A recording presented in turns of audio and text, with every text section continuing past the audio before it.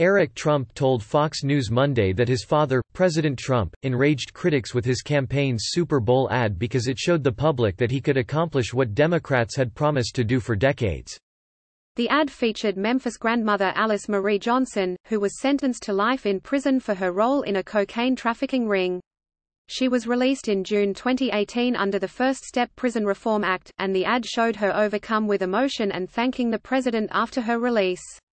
Sean Hannity, Rush Limbaugh's cancer announcement hit me like a Mack truck. Eric Trump said Democrats have pledged to reform the criminal justice system but have not taken serious steps to do so.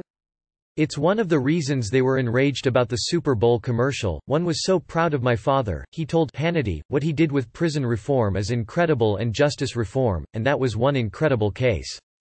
He also praised socialite Kim Kardashian for her role in urging the president and Republicans to take action on the First Step Act.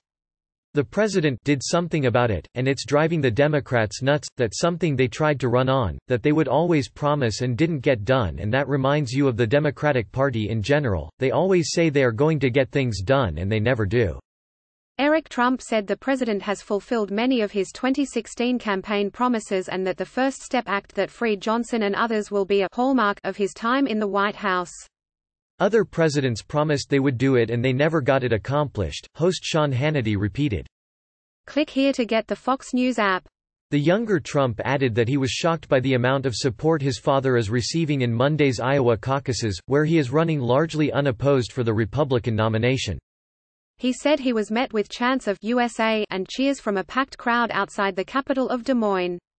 President Trump faces two nominal Republican candidates in former Massachusetts Governor William Weld, the Libertarian Party's 2016 vice presidential nominee, and former Representative Joe Walsh, a radio host and Tea Party activist turned Trump critic.